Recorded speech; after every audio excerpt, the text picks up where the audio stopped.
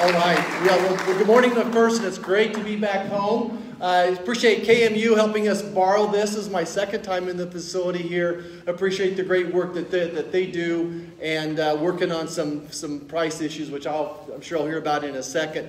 And I want to welcome we're doing Facebook Live as well, and welcome our folks on Facebook Live as well. I'm really here to do more listening than talking. I'm a much better listener than I am a talker. And I'm going to start by asking you all a couple questions. Anybody here drive more than 30 miles to get here today? We got 30 miles. Anybody? 30? How about over 60 miles? Over 45? Okay, so you three get the first question if you want it, okay? So we'll do that. And as you're thinking about your question, I got my question for you all. How many people in the room think it's time to tear down the fence around the Capitol? Trying to gauge my crowd here, what they're doing here. How many people think we have a crisis at the border? Okay. How many people, this is a trick question, how many people think that boys should be playing in girl sports? No.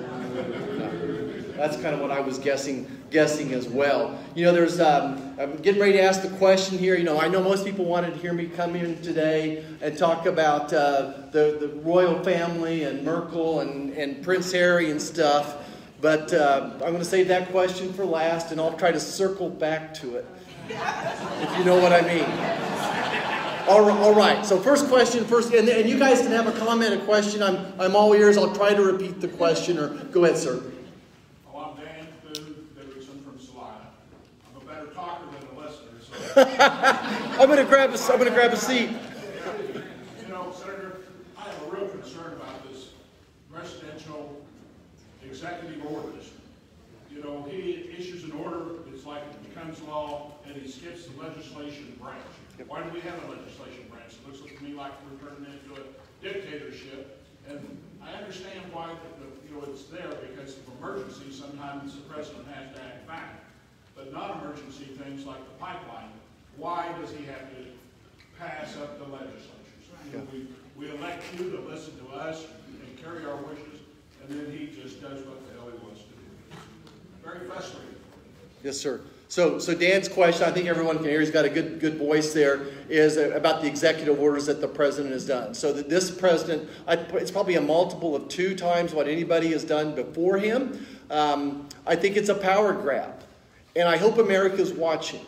I hope America realize, with all due respect to our president, he said one thing, but he's doing another. He said he was going to have a moderate platform, but this is part of an extreme agenda. I'm going to call it power grab. The theme I think that I've seen so far since January is a power grab. And the executive orders are one way that's happening. Like you said, skipping the due process, killing jobs too. That this is killing jobs across the country that his executive orders are doing right now. What will be dependent upon is attorney generals to start filing lawsuits, and they are already. I wish I could say, and here's the way to stop it, but I think it's going to be through the court system, our 3 legs of government. Okay? Thank you. You need more talk right here. Okay, we'll circle back to you as well. Do y'all have a question or a comment? I don't want to put you on the spot either. I really just have a statement and a request. The statement is, I want to thank you for holding the line on this filibuster. Okay. Right? And my request is that you would pass this on to the 2 Democrats. I believe it's Joe Manchin and Kristen. Yes. Yep. And personally thank them for me for holding that line. I think that the filibuster is the only thing that's keeping this country, the country that I defended for 32 years. Okay. So thank you. So his question is about the filibuster and how important it is, and I agree completely. The filibuster should force us to work together to get long-lasting legislation. It forces the majority party to work with the minority. So what we're going to see right now is we passed tax regulation cuts 3 years ago on a partisan basis, And now the Democrats are going to undo it on a partisan basis. So you're sitting there trying to run a business, plan a business, and if tax laws keep planning, it's really hard to plan your estate or to run a business, or try to save for college, for that matter, for your kids. So I agree completely with you, and it's part of the power grab. This is the biggest power grab of all, is getting rid of the filibuster. If we get rid of the filibuster, then they can do all sorts of things, including changing our voting rights. They can make Washington, D.C. a state. They can make Puerto Rico a state. This would put Democrats in power forever. It turns us into a one-party system for all practical purposes. Getting rid of the filibuster, in my opinion, would turn this country into a one-party system as well. So, anybody else who's got a question or a comment? Yes, ma'am. I have a question about farmers, Okay. about the law that was just passed. It was very racial. The money that was given to a farmer, but if you're white, you don't get that money. Right. Comments? Well, so our question is about the last CARES Act, some funding for farmers. So let me explain exactly what they did. And again, this is partisan legislation. Not one Republican voted for it. A person of color, any type of agricultural loan, was forgiven 120%. Not 100%, 120%.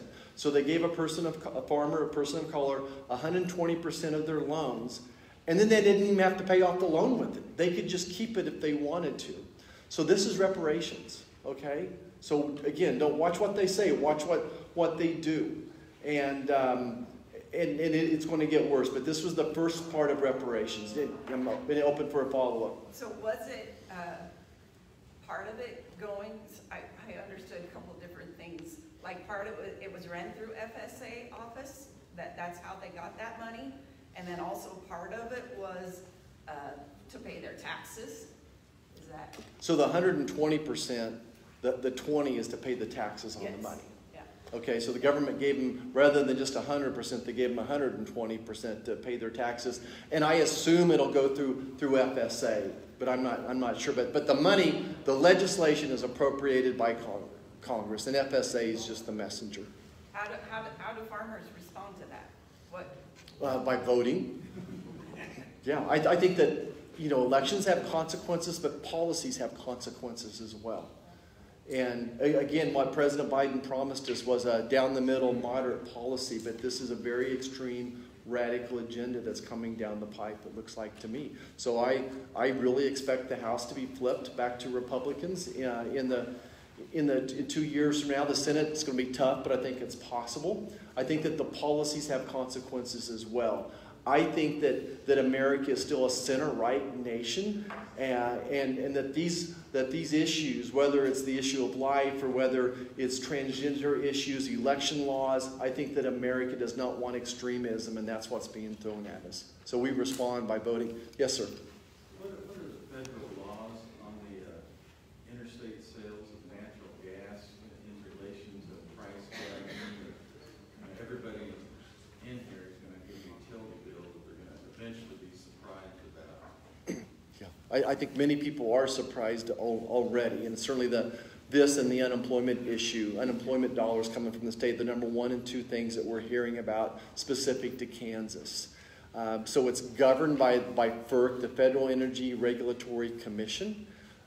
We led a letter within days after this all happened saying, look into this. And of course, they move very, very slow. So it would be through FERC. We've also tried to find some appropriated dollars. Some of the CARES funding that's already been sent out is to let communities try to reuse those in different ways, including this as well, and increase funding for people that have that problem right now. And just would encourage you that when you get your bill, every one of you is going to be unhappy, that you could reach out to our office. There's 2 ways to do it. On the cards in front of you, you could call the office Monday and kind of tell us your story. Wait till you get your bill. And take a snapshot of it and send it to us. Go ahead. Just for an example, I'm on the Person College board, and their gas bill normally runs $8,000, and it's going to be over $100,000. So, they can't buy through Kansas Gas Services.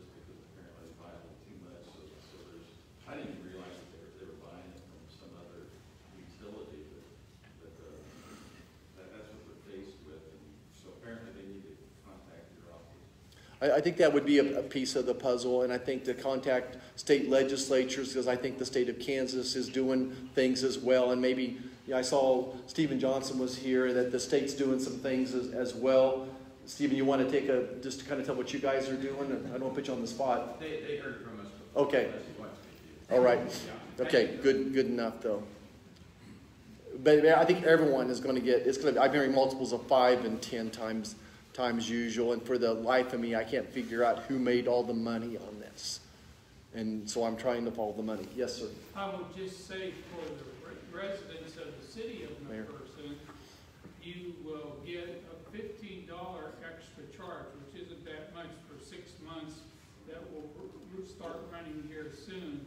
But for the college, for industry, I don't know the answer to that, but we just wanted to say for citizens to BPU, city-owned BPU, 91% of our energy came from coal and wind during that cold spell, which was great for our community, and that the other 8 or 9%, we're leveling that out for 6 months at $15 extra a month, which hopefully everybody can handle. So we're very fortunate for the residential citizens, but the college, some industries that had to buy it on the market need to be talking to state and federal people. Pushing back. So Mayor, thank you. And to your point, this is why we need an all-of-the-above energy policy. If I describe the state of Kansas, 40% of our electricity generated from wind, about 1/3 of it from coal, 18% from nuclear, and the rest is whatever's left, right? But this is an example of coal and nuclear saving our tails as well. Yes, sir. Yeah, and what saved us is our plants here were able to switch over to fuel oil, and luckily we have a refinery right on the edge of town, and we went 24 hours a day, just continue clocks to keep on pushing us through that cold spell, and that's what the $15 a month for 6 months is going to charge to get the fuel oil. We didn't have to rely on the gas, but if you had to rely on gas and buy on the market, it was a... Mayor, what does it usually generate? What fuel source is usually used for your plant? We are going to be using gas, but because of the situation, right, we switched back to fuel oil, which we have the ability to do. Okay, and this is probably the best case scenario. I mean, your scenario here is multiples better than anybody, than most communities, in so many ways. And if it hadn't been for coal and nuclear, whatever your bill is, it could have, for most people, it would have been even, another multiple above that.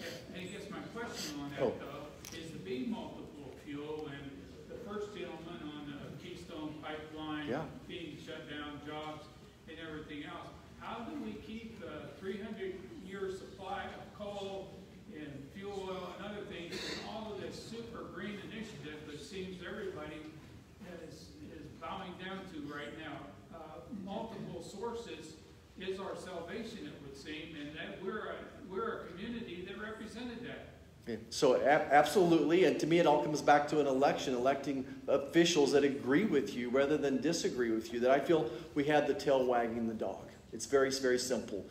And I'm going to just start by saying I want to leave this world, this country, healthier, safer, cleaner than I found it. Growing up in El Dorado, our air is so much cleaner today. We had 2 refineries growing up. Our air is cleaner today. Our water is cleaner today. The nation as a whole at a 25-year low for carbon footprint, 14% less today than 10 years ago. So how about a little common sense?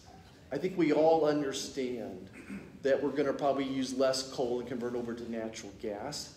And I think that makes sense to us. But the concept that we're going to be able to power this nation on solar and wind, I'm not convinced of yet. And what frustrates me is people say follow the science, but I don't think we know the science yet. No one's talking about the carbon footprint of making an electric car battery. No one's talking about what do we do with the batteries when they're done. What's that what's that environmental footprint look like as well? So I think we need to look at the whole picture rather than just the output from the tailpipe of an engine, right? So a little common sense, slowly turning the dial. What I see happening right now is that our energy prices are going to go up, up, up. Under the previous policies, we had gasoline prices of $2. They're $3 a gallon now. They're going to be $4. I was saying by Christmas time, but I bet we see $4 this summer as well. I think that you're going to see increases in your energy bills. I bet they'll be double a year from now, just because those they're going to put hidden taxes, hidden regulations to drive up the cost as well. And that hurts middle America, lower income America more than anybody else. Senior citizens living paycheck to paycheck. The cost of gasoline, the cost of your electricity and energy bills at home are very, very important to you. So it's frustrating to me to see this shoved down our throat. You know, specifically right now in front of us, President Biden's infrastructure bill. It's not an infrastructure bill, it's a grab your wallet bill. Okay? Only about 6% of it is going to be used for roads and bridges. So there's $110 billion in a $2 trillion bill, $110 billion for road and bridges, but $170 billion for electric car chargers. So almost 70% more to build electric car electric car battery chargers than compared to roads and bridges as well. So that's where this legislation is going. And then additionally, it's going to raise your taxes as well, and I think hurt the economy. So that's what we have, is that this is not the moderate policy that President Biden told the people when he was running. Instead, it's part of this radical extreme agenda that we're seeing that's going to drive the cost of living up for hardworking Americans. So I think there was a common sense approach to all of this, and then that's the direction we should keep going. Let's go to the back, and then we'll come up here. Okay. Question I have is, how do you feel like there ever be another fair election? I know you said about the common sense. There's no common sense Yes, sir. anymore. How do you feel about getting just like even hold people at the voting places accountable, whether military steps in or what? How do we feel like there could ever be another fair election? Because we pretty much know how this one went, and nobody wanted to really see it. Right. So I feel very good about Kansas. I think we had a safe, a fair election process here. And really what we need is other states to come up to our standards. And I don't think anyone thinks that our standards are radical at all. The U.S. Constitution clearly states that the federal election should be ran and overseen by the state legislature. Okay? So the state legislature, if they want an ID, a voter ID, then Kansas can have it right now. But you have to realize what Speaker Pelosi's #1 bill, H.R. #1, is to get rid of voter ID and then to legalize and promote ballot harvesting. Her law would even keep Kansas. So it would be a federal law telling Kansas that we cannot have voter ID. But I think 80 or 90% of Americans want voter ID. Okay. And then let's talk about ballot harvesting. This is a concept that I had no idea people were out there cooking up these schemes, what ballot harvesting is. So if a state is sending out unsolicited absentee ballots, so if every person in Kansas got an absentee ballot, whether you were going to use it or not, you didn't have to show an ID or anything. So that ballot is going to go out to people that have died, people that have moved out of state. So the Democrats will be paying operatives to go out and collect those unused ballots. And to go into a nursing home or to go into retirement homes and collect mass numbers of them and fill them out for them. You know, I'm sure that they're saying, here, please fill it out and I'll take it in for you, right? So that whole process is flawed. The whole process is flawed. So this law promotes ballot harvesting and legalizes it for every state as well. And then finally, here's the big kicker, something nobody's going to like about her legislation, H.R. 1, her top priority. It's going to use federal dollars to match campaign dollars. So if somebody gave Nancy Pelosi $1, the federal government would give her $6. And I know you want more political ads, attack ads come election time, right? Using your tax dollars to, and it works both ways. If someone gave me $1, the federal government would give me $6 as well. But I don't think that's the way the election should work. She wants to go just the opposite direction from what you're describing. So I think Kansas has a good plan. I think the Georgia plan did exactly what Americans wanted to do. They required a voter ID, and they're getting rid of ballot harvesting. I think that so it improves integrity and improves the value of your vote. I think what ballot harvesting does is dilute the value of your vote.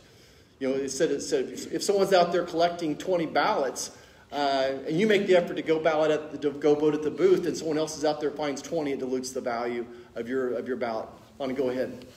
Do you think the Senate's going to get the pork out of that $1.9 trillion bill? His question is, do I think the Senate will get the pork out of the bill? I don't. I think that this will be done on pretty much on partisan lines again through budget reconciliation. So there's only only one way the Senate can pass something without 60 votes, unless we get rid of the filibuster, is through budget reconciliation. So that's how they just passed the previous $2 trillion is on a partisan basis through budget reconciliation. They'll pass another budget and jam this down our throats as well. There's been no effort by the White House or the Democrats to ask for our input on anything so far. When the Republicans went, we had to beg to go talk to the president. And the 10 senators went. He listened politely, but all of his staff members behind him continuously shook their head, no, there's nothing to bargain about. So he'll shove it down our throat one way or the other. What about the back in the Supreme Court? We hear about there's going to be a group of people, Democrat and Republican, that are going to be involved in some kind of a committee to study that. Do you see that coming along too? They will take it to the edge as far as they can. So this is part of the power grab. This is part of the power grab. So if you're sitting there and you're a Democrat and you're concerned that there's more conservatives than liberals on the court and not enough people are going to die in the Supreme Court, what do? Well, let's go add 6 more liberal judges to the court to get things changed back your way. So that would be their goal. So now they're forming the committee and praying about it, as I would say. And but they're already loading the committee. So the co-chairman of the committee that they're appointing, of course, is a Democrat operative. And it'll be, whatever ratio it'll be, I bet it'll be like 6 to 2. They'll have 6 Democrats and 2 Republicans on this committee to study it. They've already read the report written. I mean, I'm being facetious here. I assume they have the report written. But part of the getting rid of the filibuster, getting rid of 50 votes would lead to statehood for Puerto Rico. It would lead to statehood to Washington, D.C., basically setting us up with one party. Just the opposite of what our founding fathers wanted. And what, I think this could be the biggest news of the week anyway. Yep, so we'll have to fight that one tooth and nail. Part of an extreme radical agenda. Yes, sir. I'm Paul Penner, we live here close to Mac. And the things that frustrate me are alluded to already, but some like packing the Supreme Court and the Second Amendment, like what's not to understand about shall not be infringed, and so it seems like they can violate the Constitution with impunity and nothing happens. So I was wondering if there's any levers you can be pulled to counteract that, somewhat to the court, I guess, through organizations like ACLJ,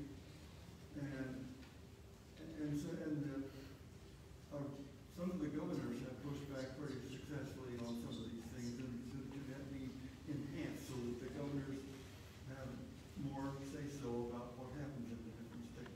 Okay, so several parts of the question, and basically, concerned about packing the court, the Second Amendment, and how we can push back on what we feel are unconstitutional attacks on us. So I feel like H.R. 1 is unconstitutional. It's a power grab by the federal government. Trying to attack our Second Amendment is a power grab as well. And all I can tell you is I'm going to keep fighting to protect our Second Amendment. It's what protects the First Amendment. I appreciate you and your voting record. Thank you. And then, I think the answer again is try to make sure we have a majority of Congress members elected that support the Second Amendment. And yes, some of this would end up in a court system as well. And that's one of the ways the governors can lead as well. So, yeah, go ahead. President Biden said that he would not support vaccine passports. Okay. But we don't know about the airline industry. We don't know about other industries. We don't know if our state doesn't have it, how's that going to affect us on a national level? Because how can we have anti-discrimination laws in place so that people are not forced to get a vaccination? Because that should be a personal choice. So our comment is about some type of a vaccine passport and just concern. So I'm against them, and I'm just I'm not seeing a good solution either. I don't see any long-term solution to a vaccine passport. I think we're going to have herd immunity by the end of April or in May, and I'm hoping it's all, it's not even necessary. But I'm still concerned about people coming into this country and bringing us the virus as well. So I'm looking for a solution to that.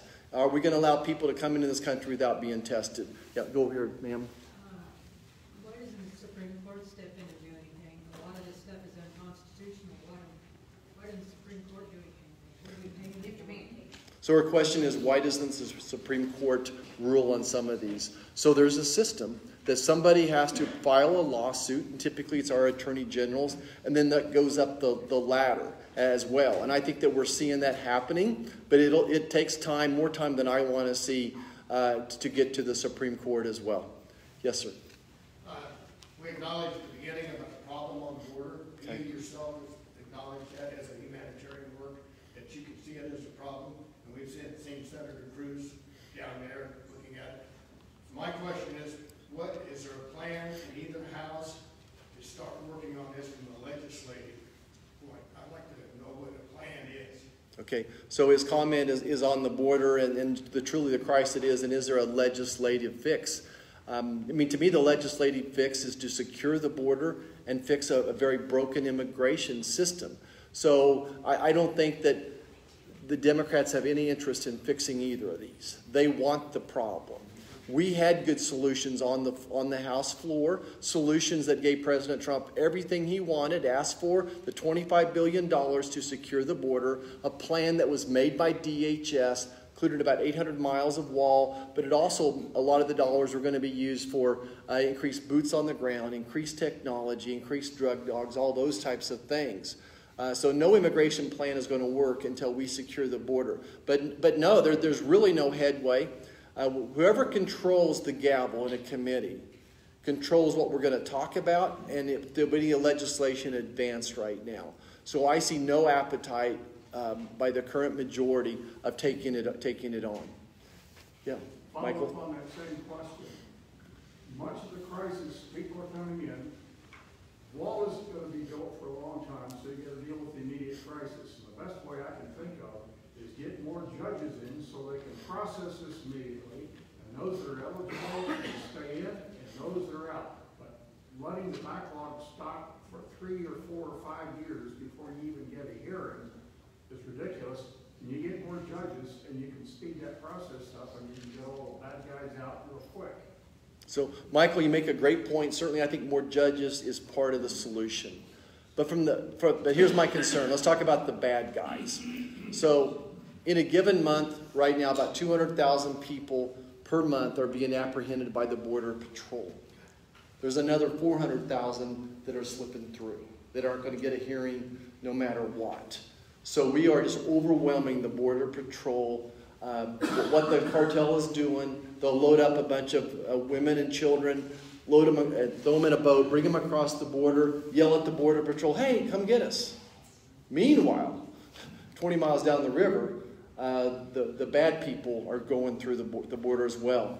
There's no one fix. You know, another anecdotal thought here is the second President Biden was sworn in, the Mexican government stopped cooperating. It's much easier to control the southern border than it is the northern border. I don't know if we got enough judges in the country to handle 200,000 people crossing the border every month, but it's part of the solution. Yes, sir. Senator, with your colleagues in the Senate, do you believe you can stop an equivalent to H.R. 1? Okay. So his question is, does he think we can stop H.R. 1? As long as we have the filibuster, we'll be able to stop it. There are not 60 votes to let it go forward, and they cannot put it on a budget reconciliation bill. So the budget reconciliation bill has to have something to do with the budget. So I don't see any way that they could get an H.R. 1 into budget reconciliation. So as long as Joe Manchin stays steady and Kristen stays steady, we'll be okay with it. Yes, sir. Yeah, Senator Tom Keiser. I've been hearing bits and pieces from the federal level level, as this COVID dollars goes into the state level, that the federal level is trying to control as far as the taxation that the states can do as far as increasing or reducing the tax base. And if you want to talk about a takeover, that is an absolute takeover, from what I can see. If they're going to eliminate a state from tax incentives or whatever they want to do with this funding. You want to talk about that? Sure. So his question is putting limitations on all the COVID funding going to the state level. And how much can the federal government dictate or not dictate? And I just kind of feel like, we're the dog chasing our tail right now. So, just to back up, the last CARES funding, they took $400 million that proportionally should have came to Kansas and sent it to a blue state. So California and New York got disproportionately more than we did. And our share should have been $400 million more. So states that shut their economy down were rewarded for shutting it down, versus Kansas was punished for our low employment rate. So that's the first part that bothers you. So once you give people money, then how do you go back and manage it? So we gave New York so much money, now they're going to start giving money to illegal immigrants. So when you're sitting there at the federal level, your congressman, your senator, and you're saying, oh, wait a second, the people of Kansas are already upset we gave $400 million more than we should have, and now we're seeing New York give it to illegal immigrants. And we see Seattle going to give people, I don't know, $1,000 a month or something like that on top of it. So you want me to manage your tax dollars frugally, but I agree with you, too, that I don't want to micromanage the state. So I don't got a perfect solution. And in general, I would side on this side of not micromanaging a state what to do with it. But I don't see a perfect solution out there. Is it true that the Treasury Department or at the federal level, that they may have the capacity to pull some of that funding back if the state doesn't fall into the line? So your question is, can the Treasury pull it back if the states don't do the right thing? And I would suppose the answer is yes, they could. But would they? I don't know. And it almost becomes more of a political-driven answer than the law, because I bet the laws that we wrote for that appropriation are vague enough that the Treasurer can do some mojo with it. Okay. Yes, sir. What are your views on this QAnon phenomenon? Okay. What are my views on the QAnon phenomenon? I'm not sure who they are. I think what I'm in favor of is I think everyone should have their voice heard, but I'm against any type of violence that we are a nation of law and order. And if they're an extreme group that promotes white supremacism, then I'm against that. I'm in favor of everybody having an abundance of equality of opportunity. I think that no one was promised happiness, but everyone was promised the pursuit of happiness. But if they're a violent organization, I'm against them. And I think it's hard to describe who exactly they are, and they are not. But I think that we better keep an eye on them, and if they're responsible for violence, I'm against violence. Thank you. You bet. Yes, ma'am. Do you see, like I'm seeing, I'm on the bottom, very bottom, but I'm seeing a huge influx of illegal immigrants coming to Kansas because we have, last time I checked, 6 sanctuary counties. We don't have cities, we have counties. And they're sending busloads of homeless and immigrants to the state of Kansas. I heard it from a reliable source. And in Hutchinson alone, we were seeing there's a commune of homeless that lives in an area behind Walmart. We're seeing a lot more of that because the cities from Dallas, LA, wherever, are giving the homeless bus tickets to go to rural areas. Now, with that being said, we have a Democrat governor. We have 4 last time I looked, Democrat Supreme Court justices in our state, 1 nonpartisan, 1 Republican. How soon is the total flip going to go? We're in trouble. Okay. So again, several questions in there to try to repeat them. Question about sanctuary counties in the state of Kansas as well. I think the label of sanctuary county depends on who applies it. But I think if you went to those counties and asked them, I bet they would say, no, we're not a sanctuary county. And so where do you draw the line to say it is or isn't? But as far as I know, there's no cities or counties in the state of Kansas that would claim to be a sanctuary county. But this really goes back, the horse is out of the barn. The horse is out of the barn when they come across the border. We have to secure the border. Again, I just don't have enough judges. I don't have enough law enforcement officers in the state of Kansas to handle the volume you're talking about. I believe in securing the border. I believe in legal, merit-based immigration. And it's just that simple. Otherwise, we're just chasing our tail. Did I miss any of it? Okay. Thank you. All right. Let's go in the very back, and then we can get you to. What's the problem with the Department of Justice? We're not hearing anything about Biden connections to the Ukraine or China, election fraud, or certain congressmen who have proven relationships with the Chinese Communist Party. What's going on in the Department of Justice? So his question is, what's going on with the Department of Justice, and frustrated that some of these investigations aren't coming to a head. I'm just as frustrated as you are. I'm not sure why the wheels of justice take so long. I don't have a good answer for you. One of my frustrations, what can I do, though? We can investigate issues in Congress, just about any issue. We can find a reason to hold a hearing and investigate it. And again, the chairman of that committee gets to decide what we're going to talk about, what hearing we're going to have to investigate some of the issues you're talking about. So now we've lost control of the gavel, and we can't do that anymore. I'm a little frustrated that before I was in the Senate, I think they kind of burned some daylight and didn't move fast enough. Yes, sir. Yes. Yeah, as I look around the room, I look at the demographics of the room, and I can't figure out where are the younger voters at. Is it like this everywhere you go? So his question is the demographics in the room, and if you're on Facebook Live, most people are my age, but there's some young ladies here in the room as well, and some young guys as well. So I'm hoping they're on Facebook Lives, where I'm hoping that they're at. How many people, can you tell me people are on there right now? I can't tell right now, but Katie's going to look. But people will see this. We may have 200 now, but I bet 2,000 people will look at it in the next week or so. That's typically what we'll see as well. A little over 100. So there's over 100 people on it right now. But we have to figure out how to reach them and educate them as well. I think education's a big deal. Okay. Yes, sir. I'm glad you brought that up. Actually ties into what my question was. I wanted to talk a little bit, or see what your comments are. As a somewhat younger voter, there's a lot of career politicians that have been in office since before I could vote. Yep. So when we talk about, what do we do to change or to regain the lack of common sense? And the comment was made, vote in those whose values align with our own.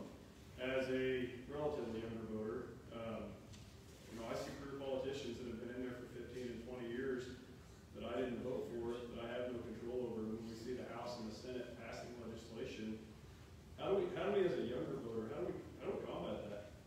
What's your comments on term limits and career politicians? So his question is about term limits and career politicians. So within the first week of getting to the House, I signed on to term limits, that I would support voting for term limits. But we cannot have a term limit in Kansas, but not a term limit in California.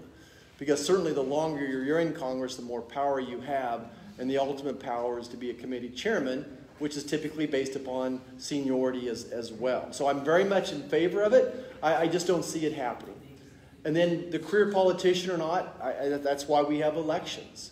I think that we are seeing a trend towards non-career politicians. The Republican senators that came in with me, a football coach, another young lady that's an agriculture rancher up in Wyoming as well. So I think that you're going to see the person from Tennessee was an ambassador to Japan for 4 years under President Trump, but really was a business person.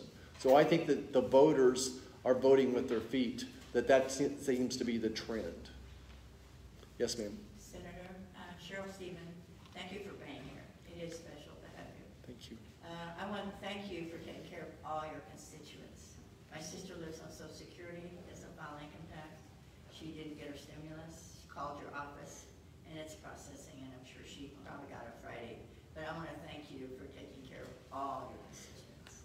So thank you so much. Thank you for thanking me for, I got great staff working on constituent issues. And I suppose we work on hundreds of people's issues every week.